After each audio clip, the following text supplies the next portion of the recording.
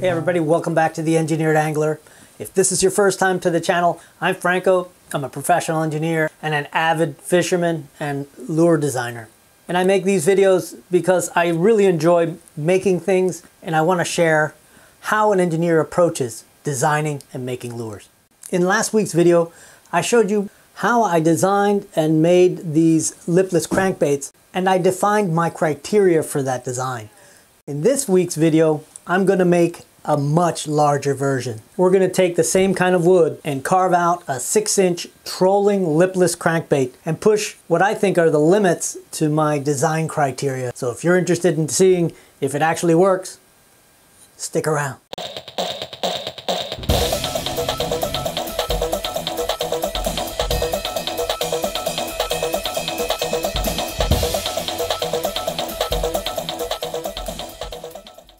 Alright, so I've got the two ends marked out, and I've got this scaled so 4 inches is 1 inch. And my design criteria says that the slanted part of the front of the lure that actually creates the diving surface needs to be 1/3 of the length back. So here, the height of the lure from belly to the top has a lot more variability, and I believe that 1/4 of the length is as narrow as you want to make it. So because I want this to be a high-speed trolling lure, I want to make that as narrow as possible because I think that'll make it more stable at a higher trolling speed. So 1/4 of 6 inches is 1.5 inches.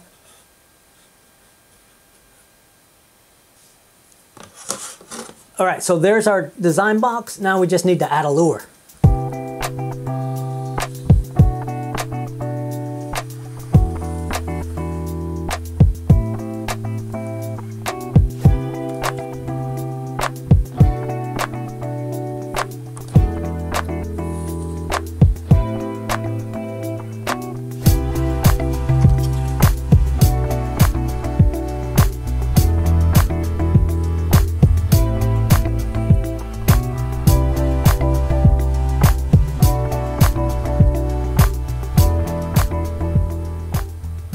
All right, so while that isn't exact, it kind of captures the concept and my aesthetic. I had already drawn it or just kind of sketched it on a piece of paper, and I'm going to use that as my template. I'm just using some contact cement to glue this on, and I've got a center line so I can align it. All right, it's time to cut it out.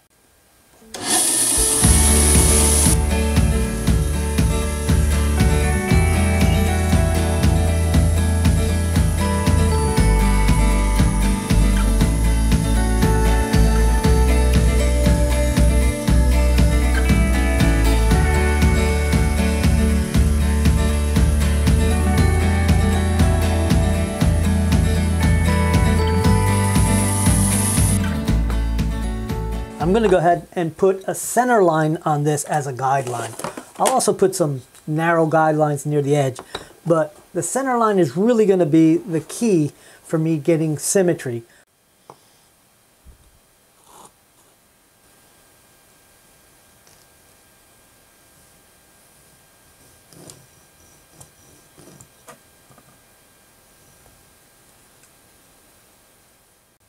All right, so the cross section of my lure is going to be somewhat a modified teardrop, and imagine that's the flat spot on top.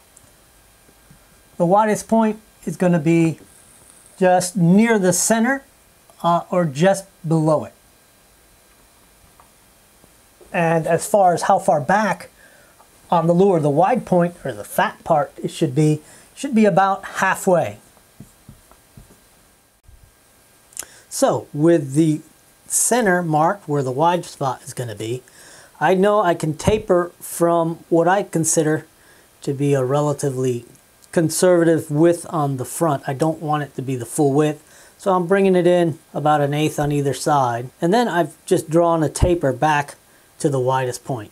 And I'll leave it about 1/4 inch wide at the bottom, at the very tail I mean. And I'll do a taper from the wide point to that point on the tail. All right, that gets us a good start. Now I'm just going to do the same thing on the belly, but I'll leave it a little wider. All right, I'm going to be doing all the shaping on this sander. All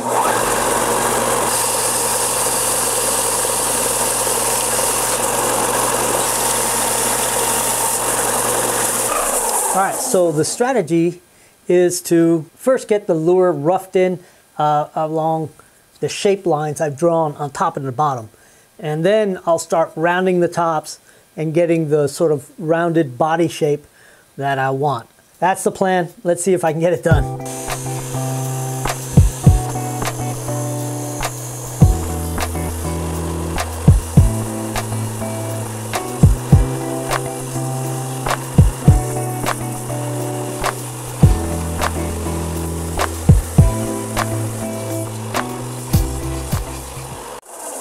So it's kind of a subtle thing and difficult to explain, but that the lure is widest right about where my thumb is, which is around the center point, but it tapers in so many directions that it's difficult to kind of explain and almost impossible to show you. But the idea is that the lure will be sort of bulbous in the middle at the center point and in the middle up and down, just slightly below the center point. And then all the other lines, all the other curves sort of curve from there. Kind of hard to describe and impossible to show really with this wood because it's one color. But you just kind of eyeball it and keep in mind what you want and then work it slowly, whichever way you want to work it, whether it's just hand sanding or a knife or using power tools. And just take your time, sight down the center line every chance you get. It'll start taking shape and you'll be able to sort of follow the kind of organic shape it starts to take, and it's a lot easier once it starts to get round. I hope that makes sense and that helps. You should barely be able to see the center line there, and you can see it divides it pretty evenly and actually looks as if there's two pieces of wood glued together. The other thing is that I'm realizing that since I've made this so big, I probably should have gone with a slightly thicker piece of wood so I wouldn't have any flat spots. But you can see where there's still some paper right there at the center. And that makes sense, right? Because that's my wide spot, and so I didn't sand on that. I sanded down away from it. Flat spots are good for creating turbulence, and we want turbulence. The question is going to be whether the turbulence right there is going to be a good spot. I've got a couple little divots I think are from just the grain, and I'm going to fill those with some glazing putty, which is a very fast setting putty used in auto body work. All right, here's what the stuff looks like. And all I did was just try to cover up some of the saw marks that I don't want to sand deeper.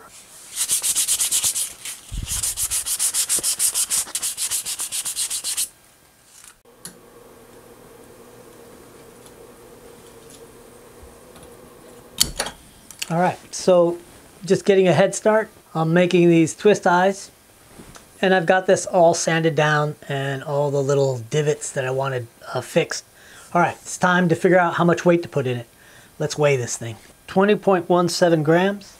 And if you'll remember from the last video, I had already worked out what the density of the wood is, and all I do is cut a tiny piece of wood and I measure the three sides and I calculate the volume, and then I weigh it, and then I do the division, and the actual density is 0.371 grams per milliliter. So since I need to know how much weight I need to add, I'll need to divide the weight of the lure by the density.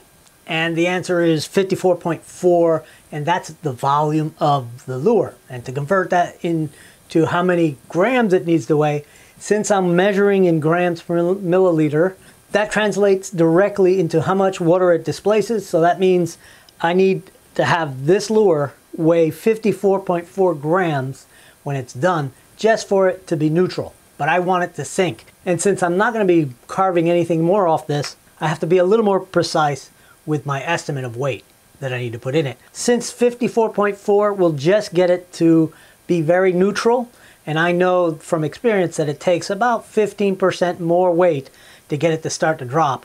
So the total weight that I need to add to it, if you're not already confused, is 54.4 minus the original weight of the lure, which comes out to 34.2 grams. But I also have to subtract the hardware and the hooks. It comes out to 35.76. We'll round it up to 36. So the total weight has to be 36 grams.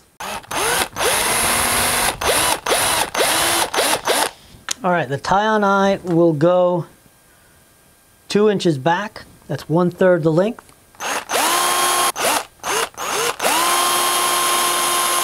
I still got my mark for the center line, so that's fortunate.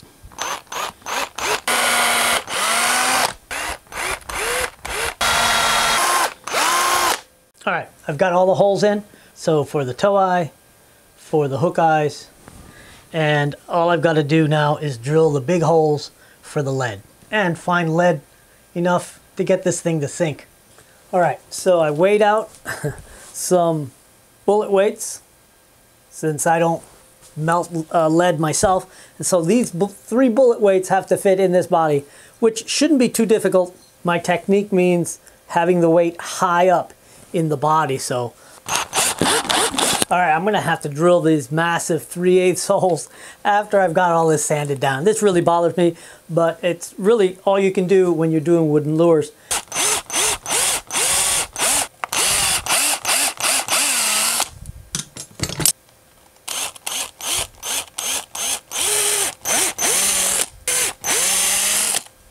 So I'm going to go ahead and fill these cavities with some casting resin.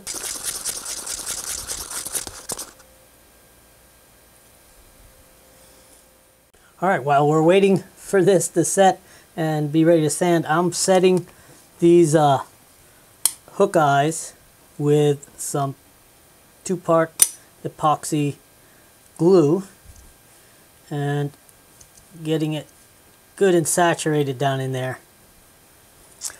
All right, so I've got it sanded back down, and you can see where the 3 holes were. I'm going to wipe it down with some alcohol and give it the first coat of UV clear. I'm not going to put this on very heavy. It really is just to sort of serve as a sanding sealer.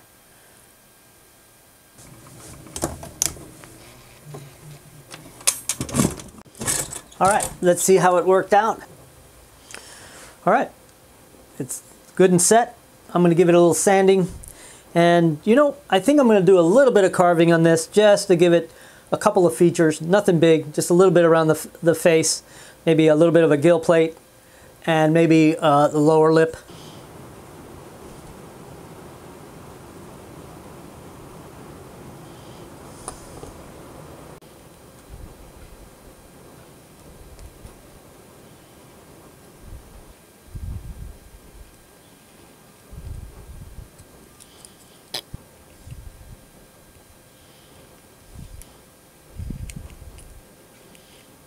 This is how it starts, and then I slowly work my way to the other side, and then I'll just match what I'm doing.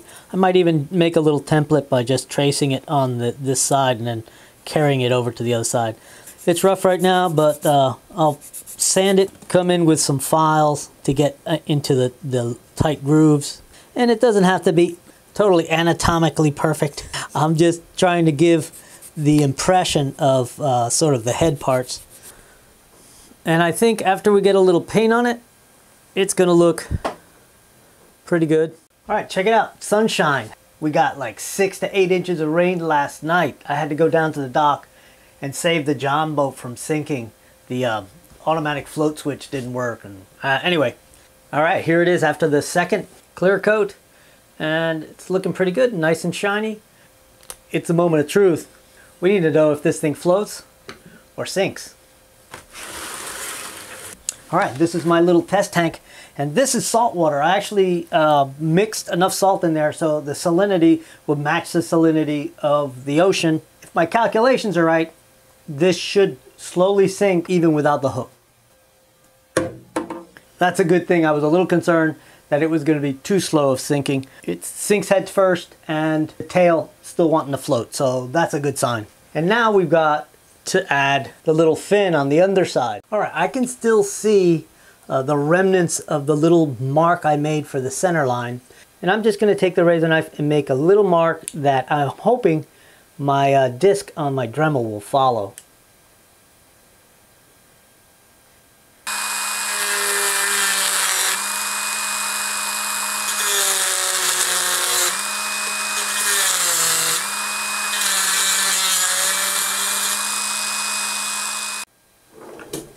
popsicle stick. Now I just need to get this to be more or less the shape of the body, so I'm going to sort of sketch. And now I'm going to take that to the sander and just grind that back. Alright, let's see how it fits. Well, it's looking pretty good. Now I just need to cut it off. Alright, I think that'll do it. Let's sketch in the shape like so.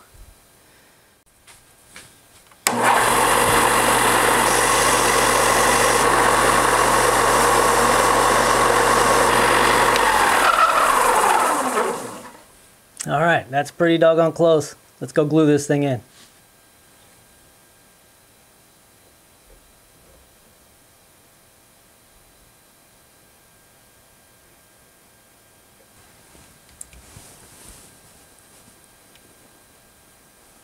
Alright, so I'm rounding off the edges. The clear coat does not want to stick to a really hard 90-degree sharp edge. And now I need to give the whole thing another good clear coat. Okay, so I'm going to go ahead and paint this thing black, since the idea is to put a coat of spastics on it and try to make it as chrome as possible. And black helps a little bit.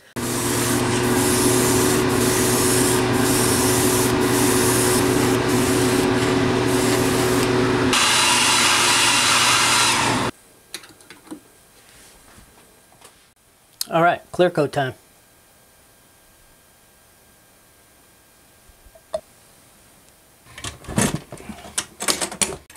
All right, I'm back from lunch and from being out on the lake for about an hour. Best way to wait for this thing to dry is to throw a couple lures in the lake. It's looking pretty good. Got a pretty good shiny surface. A couple wobbles in it, but not bad. I'm gonna go with a kind of mackerel paint job. A little off from your typical mackerel paint job, because I'm going to use more than just a couple of colors. And before we go in there, I just want to remind everybody, if you're enjoying these kind of videos, these design builds and testing, and you're getting something out of it, go ahead and subscribe and share it and click on the bell and all that good stuff. Really trying to build the channel a little bit, trying to get to the point where it's self-sustaining. Let's go paint. All right, first things first, let's go ahead and wipe this thing down with some alcohol. We're going to use this stuff.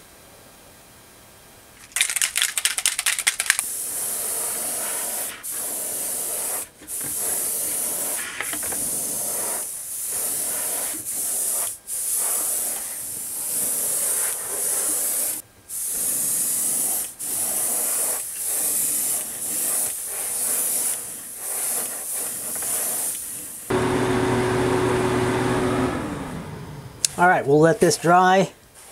And we'll come back and give it a light polish.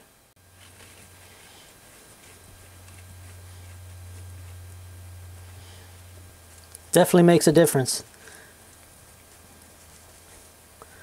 And really, you're not really polishing, you're just sort of wiping off the overspray dust. All right, not too bad. You can see my hand in it pretty well. All right, so we're gonna start with transparent gold. And I'm going to start from about the eye level and then back. Try to leave the face pretty much silver.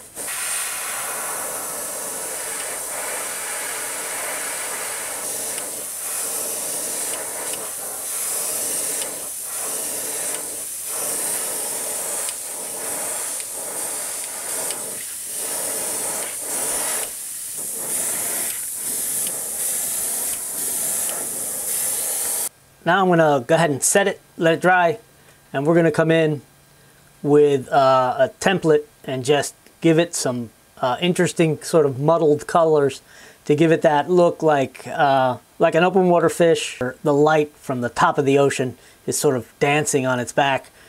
All right, so here's the template I'm going to use, and this is just something I cut out, some random shapes. What I'm going to do is I'm going to use three colors. I'm going to use transparent blue, transparent green, and then transparent black. And what I'll do is I'll start up here, and then I'll shift it like a little bit to the back.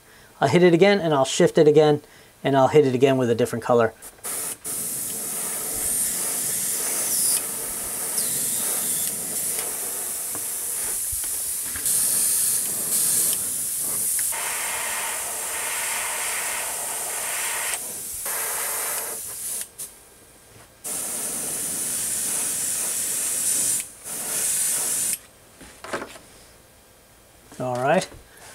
That looks pretty cool. All right, and this transparent black isn't really a pure black. It's called midnight blue, but it's more like a really black blue.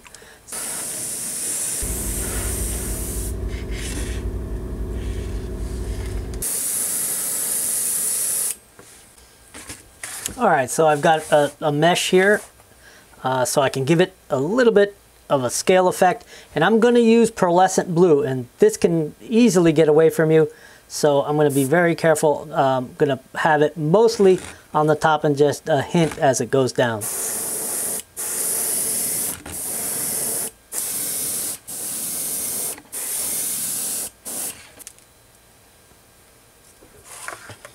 Oh, that looks pretty cool.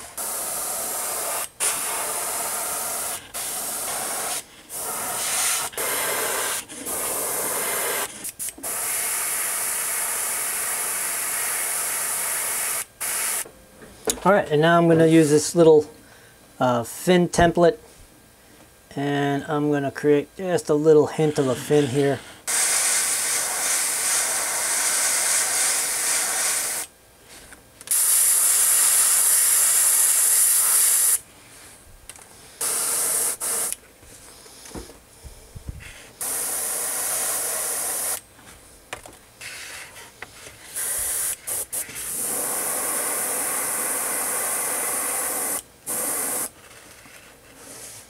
All right, that looks pretty cool. All right, those eyes really bring it together and just make it come alive. You know what, we've come this far, let's put some little freckles on it.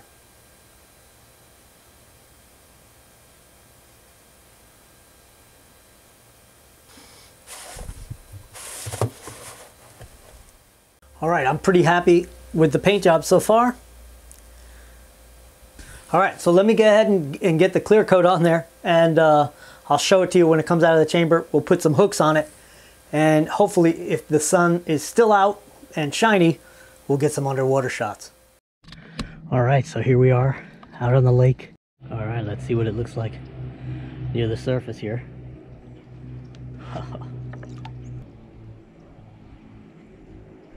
So it's got some good action. Let's get some underwater shots. I'm really happy with the action. It's got a pretty wide wobble. I'm surprised. And a little bit of what looks like it waving to one side and the other is mostly me. I'm holding the rod with one hand, the camera with the other, and I'm trying to keep the boat going straight.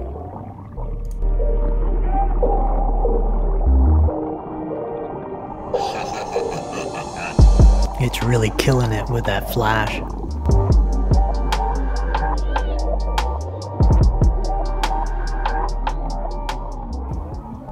So here I turned the boat to as fast as it'll go, which is about 6 miles an hour.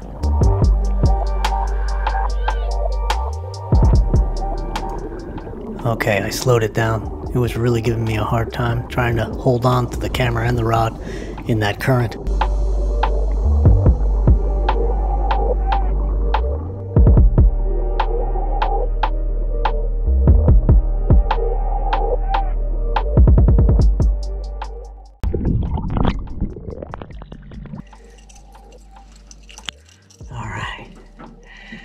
Gotta love the way this thing swims. Can't wait to get it out there on the Gulf of Mexico and troll it behind my boat. Don't forget to give me a thumbs up. It really helps the channel out. And I'll see you on the next video.